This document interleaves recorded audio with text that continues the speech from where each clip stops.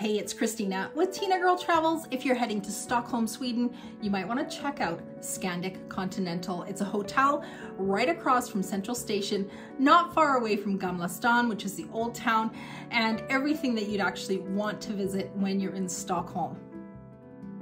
Like I said, the hotel is literally right across the street from Central Station. So if you're coming in on the Arlanda Express or by train, you'll be at the hotel in about 2 minutes. This hotel was built in 2016, and when you book a room here or in many places in Europe, be aware that there are often inside rooms, and this hotel is no exception. They have inside rooms that face the atrium, and they also have rooms with no windows. I want to make a comment about the atrium facing rooms. They are not very private, and you will likely keep your curtain closed, as people waiting at the elevators or across from you can look right into your room. They also have rooms with no windows at all, which is really no big deal if you're coming in for a night or not spending any time in your room. We booked a room with a window. We stayed at this hotel for 5 nights. Let's have a look at our room. We stayed on the 6th floor. So as you can see, we have a floor to ceiling window here. The room itself was fairly spacious for European standards, and you'll know what I mean if you've traveled to Europe. Our beds were super comfortable. It's quite normal to have 2 beds pushed together and separate blankets. In fact, we slept so well that when we got home, we went to IKEA and bought separate queen-size blankets. It's awesome. Bedside tables with room and night lights, plugs on each side of the bed. We had European plugs with USB chargers built in, and I'll add links to those below, because really, what else are you plugging in anyway? The room had a kettle with instant coffee and tea packets, and one thing I wanted to mention about the TV is it had a built-in Chromecast, so you can stream Netflix or whatever. So the mirror in the room had an ironing board behind it, and next we're gonna pop over to the bathroom and have a look at that. So the bathroom is modern with a wall-hung toilet. The whole room is tile. Everything's off the floor, so it's very nice and clean. There's even a bottle opener attached to the wall. Over here's a blow dryer and a close-up mirror for all those stray hairs. At the sink, you're gonna find soap and body lotion. And in the fairly spacious shower, you'll find shampoo, conditioner, and body wash, along with a thermostatically controlled faucet so you can preset the water temperature.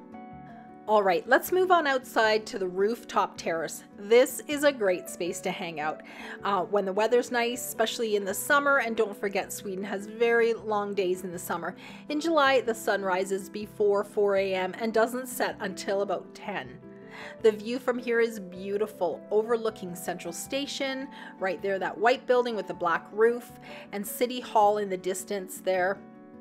Up here there are wooden loungers, there's a bit of xeriscape gardening, there's some outdoor workout equipment. There's Keith, he's trying out a few pieces and he's working off all the Swedish food that we ate. Wait till you see the breakfast at this hotel, that's coming up next. This rooftop is a great place to get your bearings, and it gives you a really good idea of how close everything actually is to this hotel. Stockholm is a very walkable city, and the city is serviced by buses and trams and trains, so getting around is a piece of cake, and everyone speaks English here, so it's easy to get around.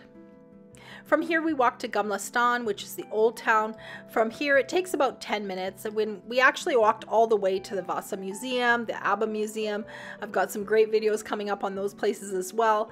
But not everybody likes to walk as much as we do, and this hotel is literally smack dab in the middle of all the transportation options, from buses and trains to the hop-on, hop-off bus that goes by.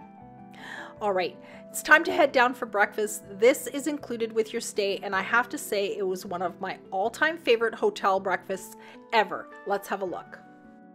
So as we arrive in the dining room, you'll be greeted with these beautiful chilled juices and smoothies. They had bread, so this is their dried knäckebröd, and their buns with the jam and fresh Swedish bread. So delicious. That's what I grew up with in my Swedish home. There were also lots of fresh vegetables to choose from. You'll also find yogurt with their toppings, so they had strawberry and plain. So delicious. They had Swedish pancakes. They're kind of like a crepe.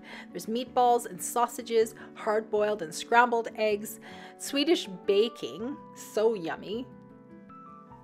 And I'm a tea lover, so their selection of loose teas really made me happy. They also had coffee makers and coffee machines that you could make coffee. The seating was plentiful and there were lots of servers to help you out if you needed anything. You can also arrange for a picnic basket to be made up, and they had bikes available for you to use as well. We had an amazing time in Stockholm staying at the Scandic Continental Hotel. I highly recommend it for your stay in the city. We booked this hotel ourselves and are not being paid to say nice things about it.